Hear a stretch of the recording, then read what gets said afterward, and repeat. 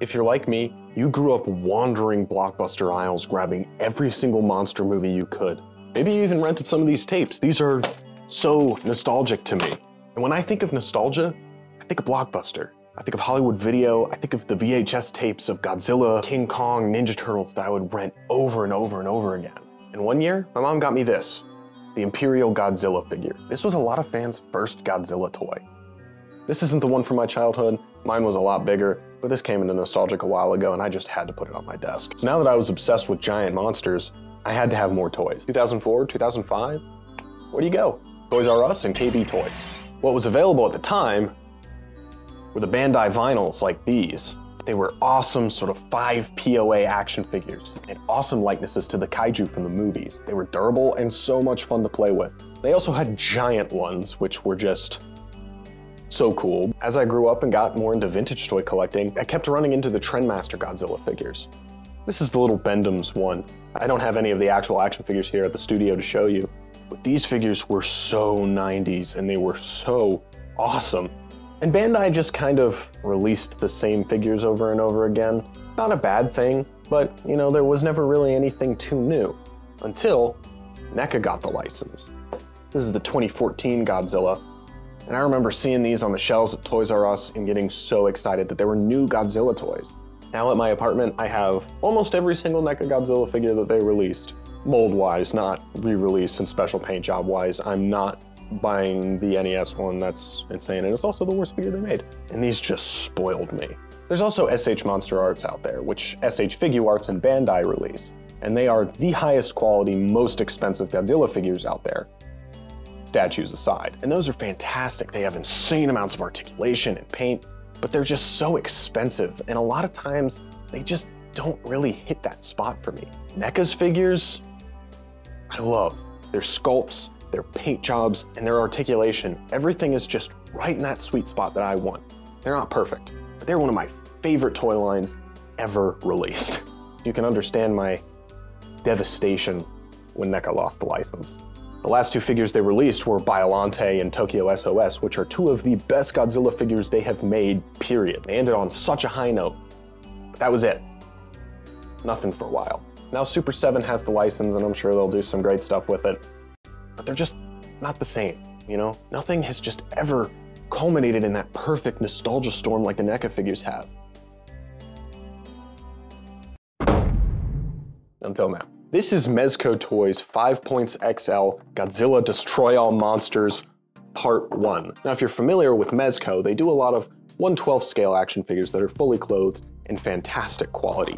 But these puppies are extra large 5 POA vinyl figures, just like those old Bandai figures that covered my bedroom floor and waged battle with my Transformers and Star Wars action figures.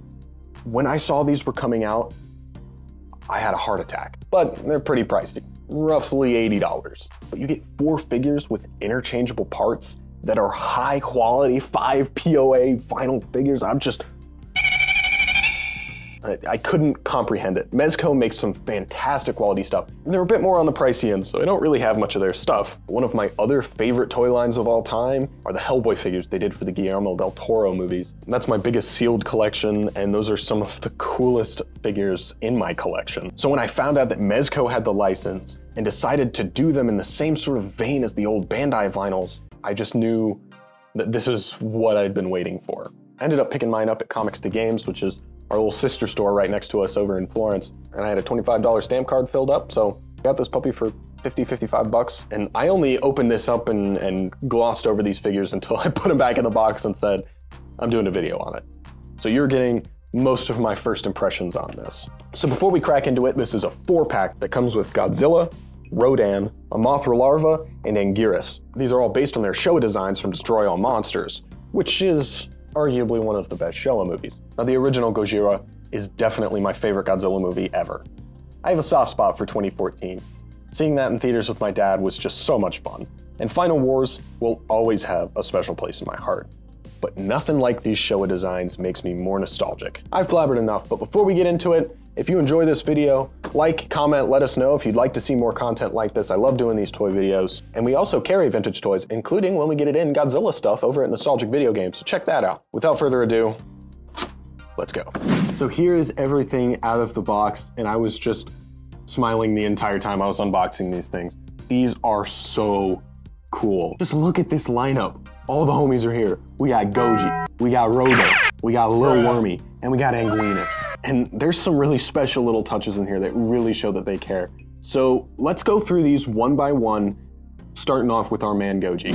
So as you would expect, Godzilla comes with the most accessories. He's got a stand, 2 replaceable arms, an alternate head, and a breath effect part. So often nowadays, you just don't see Godzilla figures coming with atomic breath effect parts. It's just such an important part of the character, and it adds so many display options, and you can get away with just doing a blob of translucent plastic. It really shouldn't be that hard to manufacture. But before we get into the accessories, let's check out Godzilla himself. He has this little stand here, so you can have him displayed with his tail off the ground. Otherwise, that weight can kind of just make him fall back a little bit. You can get him to balance, but it's a little awkward. He's kind of leaning forward a little bit. So having that stand is awesome. So here he is. The way he comes out of the box, he has his open mouth and these open hands here. And this figure just looks so cool. He's done in that dark charcoal gray with what I want to say is very, very subtle hints of green. And I know that's kind of a really stereotypical, you know, Americanization of Godzilla made him green all the time, where he was really just black or gray. But I'm colorblind, so it's real hard for me to tell. The spines are sculpted fantastically, and this just is the embodiment of that Showa Destroy All Monsters era suit.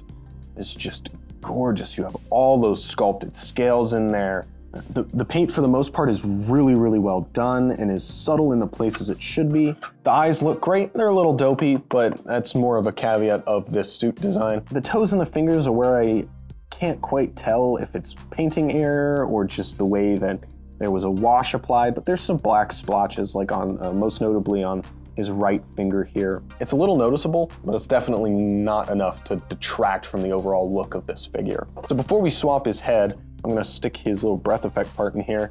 And this part is just this sort of frosty, translucent, light blue color. And it just looks gorgeous. And there's just a round peg at the end there, and that just goes right into his mouth. Look at that. Yo, that looks awesome. So this is fantastic, and it's a nice, stiff plastic. It doesn't feel like it's gonna break, but it also doesn't feel like it's gonna droop and bend. That's a problem I've had with some of the NECA figures in the past. The other parts that you get are alternate hands that are more grabby and relaxed and less ready to rumble. And you have this closed mouth head, which just looks awesome. I honestly think I prefer the closed mouth, but I think that's more because of how it's sculpted to fit that breath effect in there. You know, there's a little bit of a trade-off. But yeah, to swap these, you just pop. And you just pop his head right back on. Same with the arms. Those just pop right out and then pop right back in. It's not too difficult to get them out, but they stick in there nice and tight, and they're not going anywhere, which is awesome. Sometimes with interchangeable parts, they're either just too tight or too loose, but these are perfect. And these parts have a more outward gesturing pose, which is really cool. You can kind of get that Monster Zero dance going. Or Garrus, Mom told me it's my turn on the Xbox. For articulation, you got a head swivel from side to side, the arms swivel 360, and the legs swivel 360 as well. There is no articulation point on the tail. There is a relatively obvious seam line there, so it would have been really cool if they gave us some tail articulation, but in the end, even on those old Bandai figures, the tail articulation just kind of angered me as a kid. It was always screwed up how the spines were lined up, so it's not a letdown that there isn't that point there. And it would also technically be 6 POA, and you wouldn't be able to say 5 POA. So overall, this Godzilla is fantastic. I want to compare him to the other Godzilla figures I have here, but we'll get to that after we check out all the other ones. So let's get into Rodan. So here's Showa Rodan on his flight stand. For accessories, you get an alternate head with a closed beak, and you get this stand with this clear acrylic rod that cradles him here so he can have a little flight pose. I love having that option, especially with characters like Rodan or Mothra that are really at home flying. And this is pretty much just the same square black plastic stand that we got with Godzilla, except there's a hole in it for that rod to fit into. You can get him to stand just fine on his own, but he has a pretty impressive wingspan, so I would suggest keeping him on the stand just because if there's any unaccounted for shakes or rocks on the shelf, he's gonna tumble. But for sculpt here, this guy looks awesome. He has all those spikes on his chest painted, and the wings look so leathery and cool. That is just awesome. This is a really, really classic look for Rodan. I always liked this look. It's really kind of dopey. I really like that deeper reddish brown instead of just the red that Fire Rodan was. He just looks fantastic. And that open mouth there.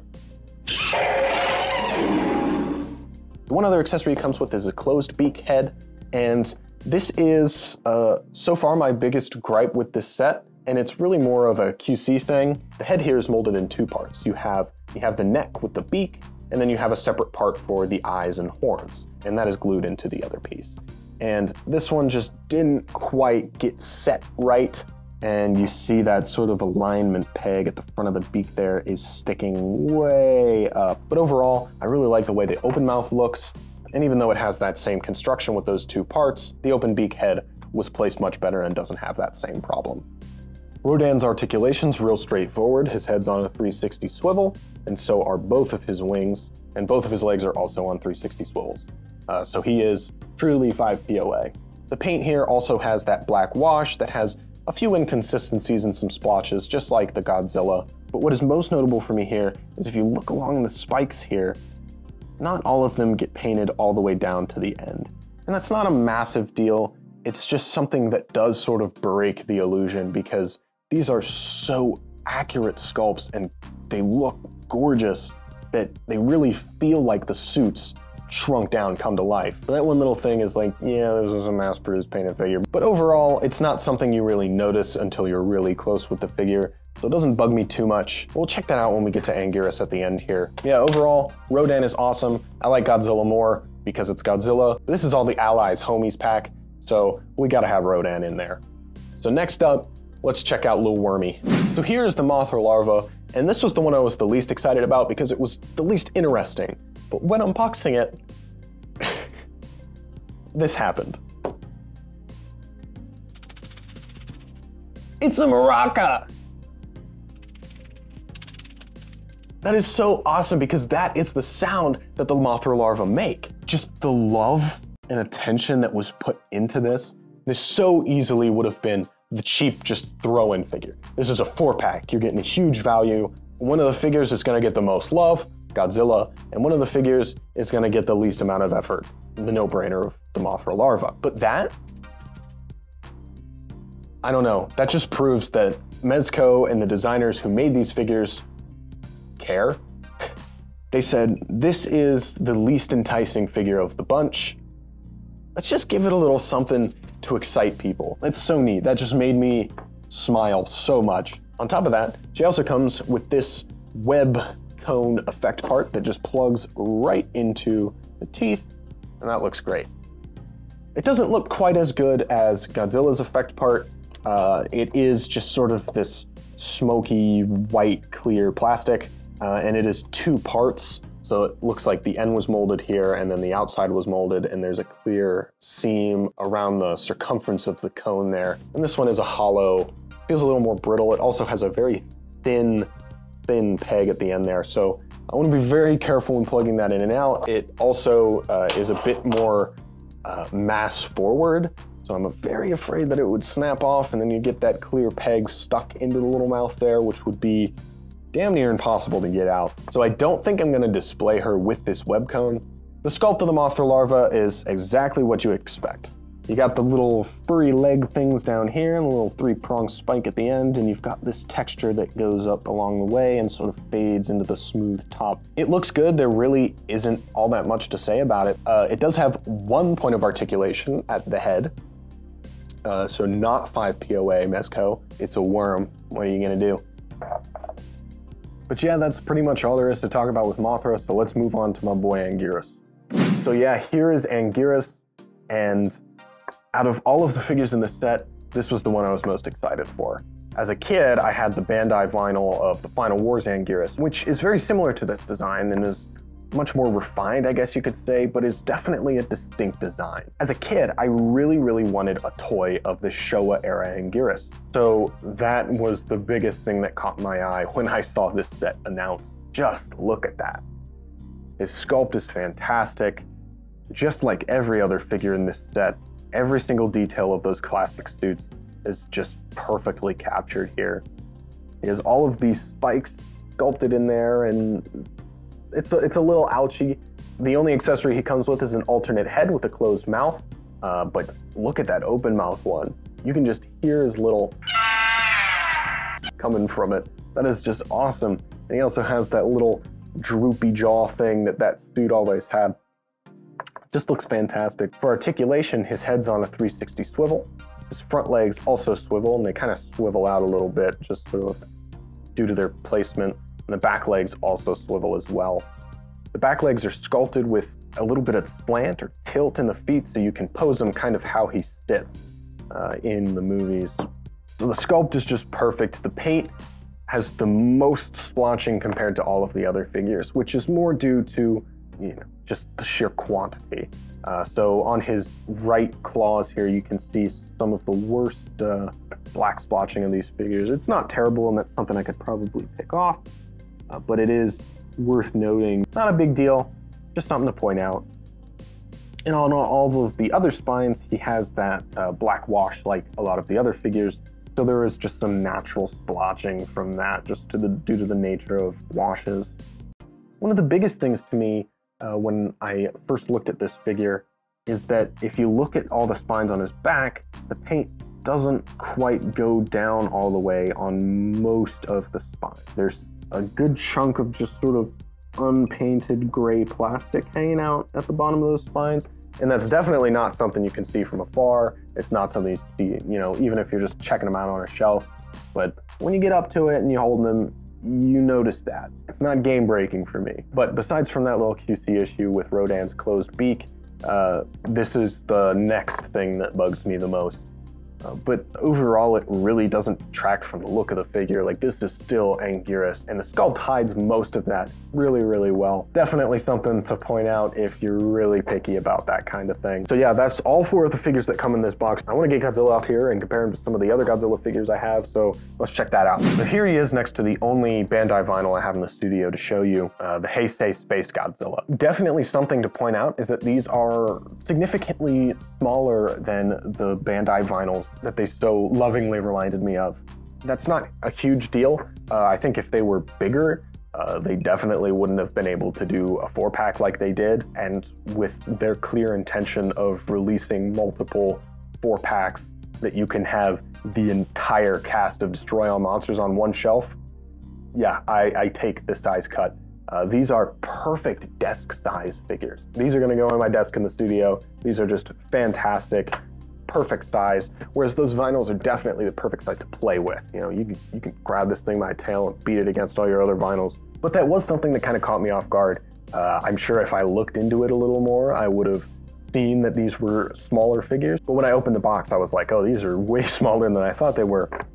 But in the end, they're not all that much smaller, maybe an inch and a half shorter. But for the amount of stuff you get in here, like I said, having all those figures on one shelf, it's definitely worth it. And here he is next to the 2014 NECA Godzilla, and just like those vinyls, he is significantly shorter. These NECA figures fit into that same sort of 7-inch scale that the vinyls did. The paint jobs are definitely comparable. It's really cool sort of seeing the different ways that these two companies tackled this license, and how NECA did it in the very hyper-articulated, larger scale, where Mezco decided to size things down to give you the option to have everything on the shelf at one time and give you that 5 POA nostalgic feel of those vinyls, but stick with that really hyper detailed and fantastic paint job. It's really awesome to see these guys next to each other. So yeah, here are all the figures all done up and together as one big display, and I'm just so over the moon with how these turned out. I'm so excited I got to pick them up.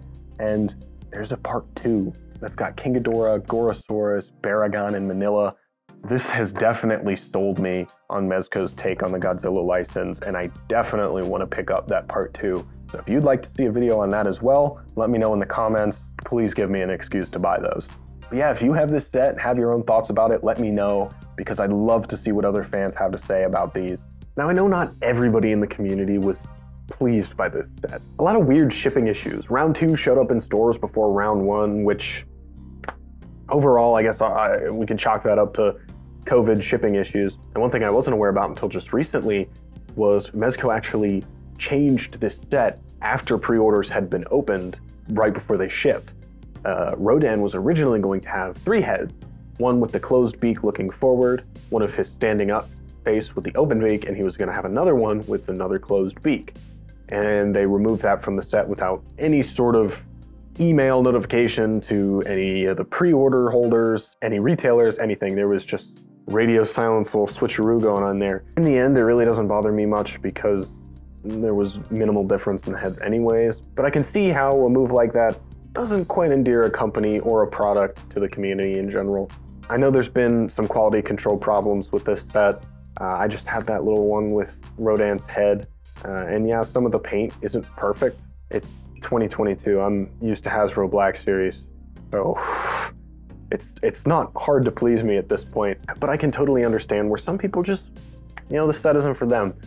In my case, it feels like this was tailor-made for me. It's so nostalgic. It's just, I'm so happy I can put these in my collection and have a little bit more Godzilla on the shelf. So if you're like me and you're a massive fan of the Big G and his homeboys, I'd suggest picking this up if you can. I know retail on Mezco's website is $85. $85 is a little much for this set, I think. I can agree with that, and that's kind of pushing it. You know, $90 US, you know, for 4 relatively small 5 POA vinyl figures isn't particularly justifiable. And the price point, I was able to get it at $55. And if you think you'd enjoy it too, that would be such a fantastic price. I do kind of see these going on sale because they are kind of expensive and they're probably going to hang around for a little while. So I'd keep tabs on places like Big Bad Toy Store because you might see a 15–20% sale on these. And if that happens, I would definitely suggest snagging these. So yeah, if you enjoyed and stuck around this long, thanks, I appreciate it. Go ahead, tickle that subscribe button, hit that bell icon so you get notified of all the new stuff. Definitely let me know if you want to see a review on round 2. And if you have this set, I'd love to hear what you guys think. Comment and let me know if you like this set as much as I do. Or, I mean, if you hate it, go ahead, argue with me in the comments. But yeah, thanks for sticking around and we'll see you next time.